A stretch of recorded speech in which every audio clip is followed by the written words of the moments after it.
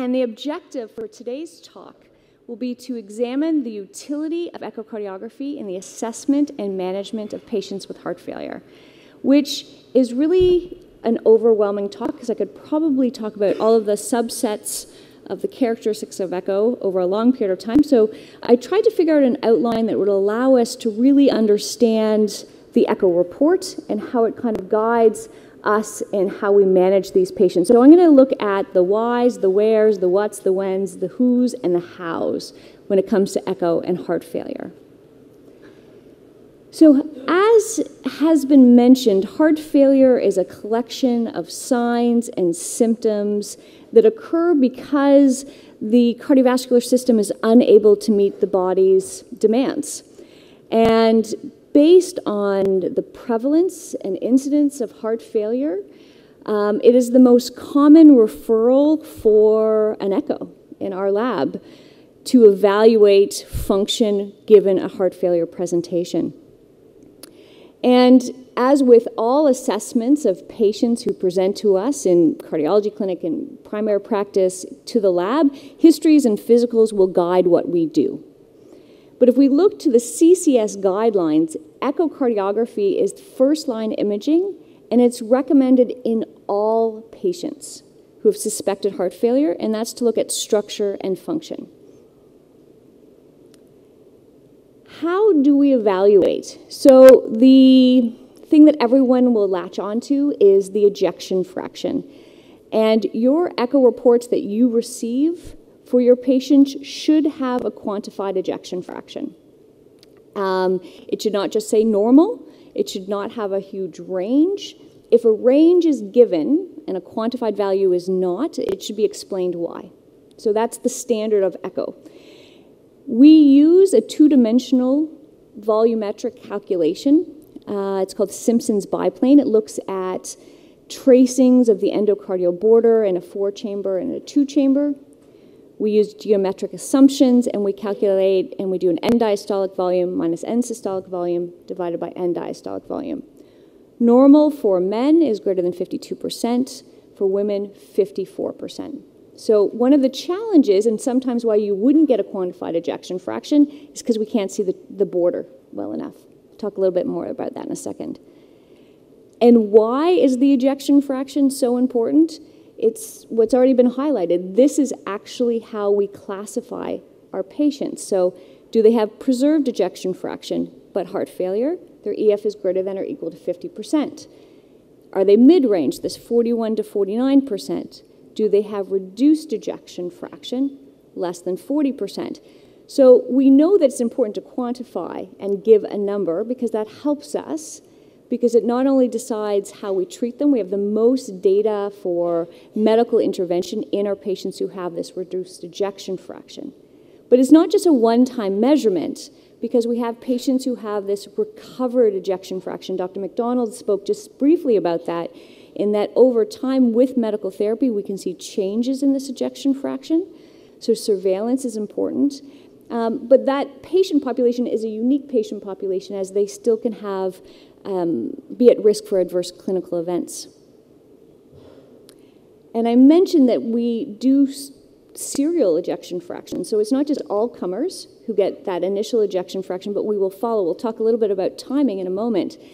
But this study that was actually published, Dr. Thavandir Nathan, when he was a fellow, who's currently a staff at UHN, looked at how do we best follow ejection fractions? What's the best reproducible technique we have? And it was found that non-contrast 3D ejection fractions were the most reproducible. So you may get an echo report that has a 2D EF or 3D EF. You'll find later in the program they're going to talk about cardio-oncology. Those are patients that we certainly follow serially, and you'll often have 3D ejection fractions, and it's based on data from this study that drives that. Why is 3D better than 2D? It's most helpful because we don't have the same geometric assumptions.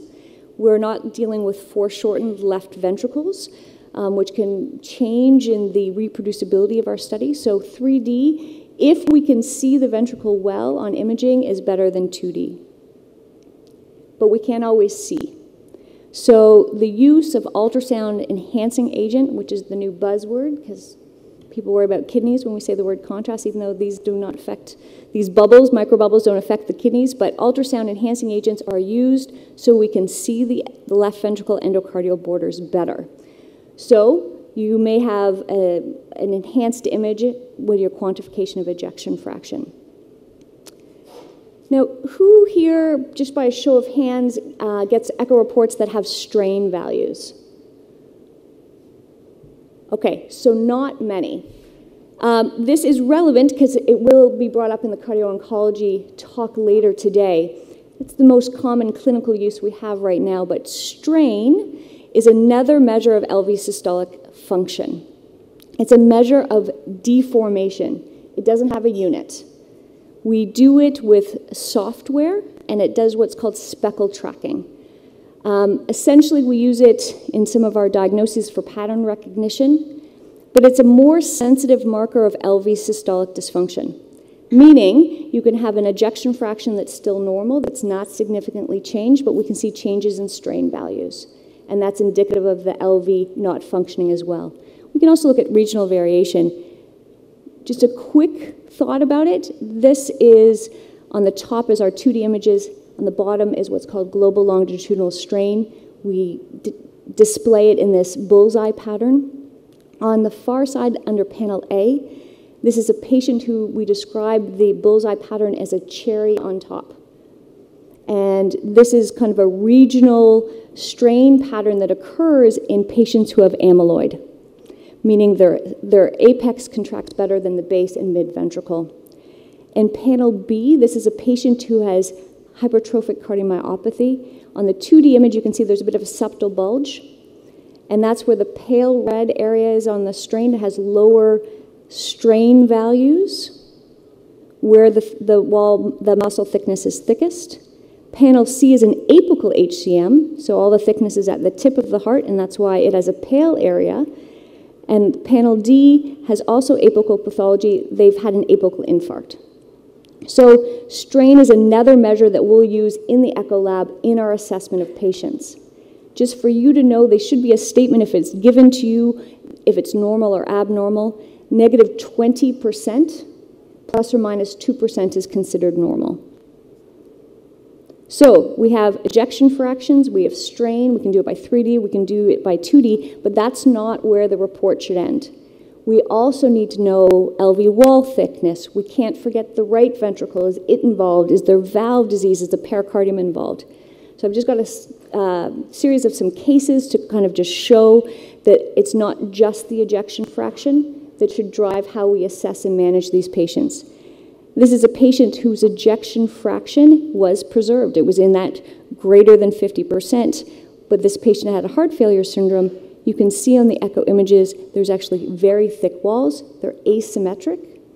The funny motion of the mitral valve is consistent with what's called SAM, or dynamic outflow tract obstruction, and this patient had a diagnosis of obstructive HCM. This is a patient who, on the echo imaging, we not only want the ejection fraction, which fell in the mid-range for this patient, but there was also regional dysfunction in the inferior infralateral wall and basal inferal septum, which went with the CAD history that the patient had. This is a patient who was younger, in their late 30s, who had, on history, revelation of a familial heart failure syndrome. It was a dilated cardiomyopathy. And we can also see that the right ventricle is also not as snappy, not as affected as the left side. And so it's important for us to think about the right side of the heart. And so the report should expand how the RV looks as far as size and systolic function.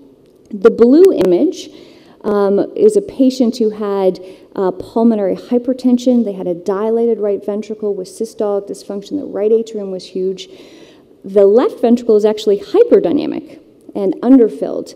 And so we want to make sure that that information is communicated to the referring doc who sent them for shortness of breath evaluation.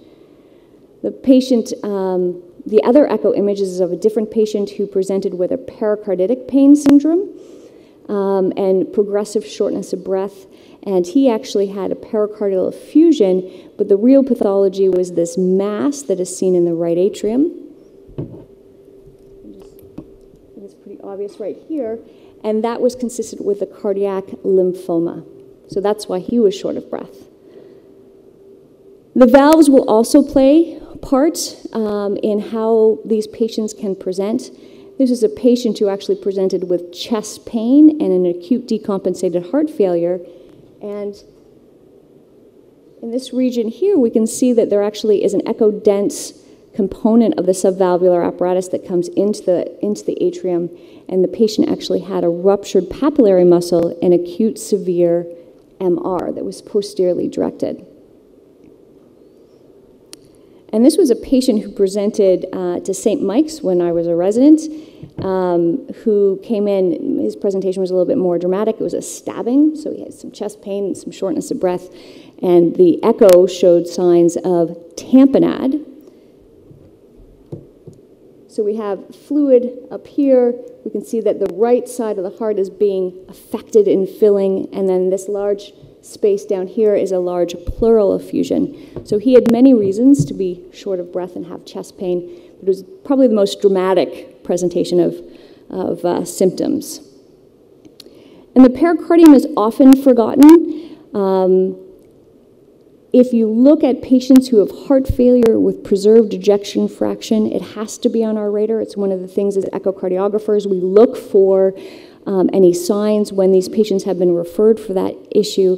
And if you think about, it's a filling problem when you have heart failure with preserved ejection fraction. And here it's not because the myocardium can't relax, it's because the pericardium is restricting that filling. And so there are echo-specific criteria we look for to make the diagnosis of constriction. And the biggest thing is it has to be on our radar. This is a bit of a busy slide, but I think that the bottom line, if you look at the box at the bottom that says that heart failure and a normal ejection fraction, the problem that exists is that they have abnormal myocardial relaxation and they have abnormalities in stiffness. So this cartoon, I think, kind of says it all. When you have healthy myocardium and it relaxes, it sucks blood into the heart, and that's how it fills. When you have sick myocardium, you actually, the compliance is off, the relaxation is abnormal, you have to push the blood in. And we do that with high filling pressures, which makes people feel short of breath. So when people are seen in the echo lab, we not only have to look at that ejection fraction, whether it's 2D, 3D strain, but we also have to make an assessment on diastolic function. We'll look at things like TR velocity, E primed values, EA ratios, all to say that your report should have a comment on diastolic filling pressures or diastolic grade to help guide what we're doing. So this is the checklist that I think about when I'm generating my report. Do I have a statement on global, regional function? Do I have a diastolic assessment? Have I talked about LV structure, including LV mass? How's the RV, both size and function? What are my valves looking like? Hemodynamic effects of their function, and a pericardial statement. Now, echo, it doesn't tell you everything. And sometimes we need to look more closely into history to understand what the mechanism or etiology is. Because if you look at this echo, it could be a tachycardic-induced cardiomyopathy, it could be from coronary artery disease. The absence of regionality does not rule out that diagnosis. Again, as Dr. McDonald said, it's the most common cause for heart failure. Is it a toxic agent? Is it pregnancy-related? Is it a myocarditis, metabolic? Is there nutritional abnormalities? So history and will guide, other testing will, and other imaging. So CT has a role, cardiac MRI has a role, invasive studies like right and left heart cath. So echo is not the stop endpoint, but it is the starting point for our evaluation from an imaging standpoint. When do we do it? New onset heart failure. As I said, it's recommended in all patients. We want to do it ideally within that first 2 weeks. We also want to do it after we've titrated that goal-directed medical therapy. And that's because, as we mentioned, there can be recovery or change in ejection fraction. And that will drive the more advanced therapies that will be talked about. So making those choices will also follow on what that ejection fraction is after we've titrated this. In stable heart failure patients, they recommend 1 to 3 years, maybe less frequently if their ejection fraction is in the mid or preserved range.